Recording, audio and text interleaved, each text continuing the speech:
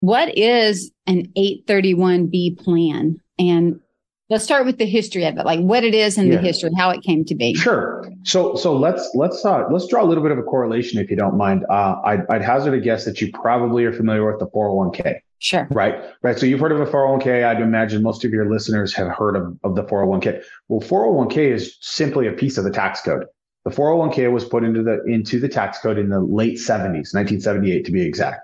Right. And what it did is it allowed business owners to set aside money on a tax advantage basis for retirement for themselves and their employees.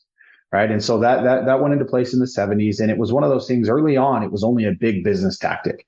Fortune 500 companies used it to defer compensation because tax rates at the highest level were astronomical, right? So that's a piece of the tax code. So everyone knows what 401k is.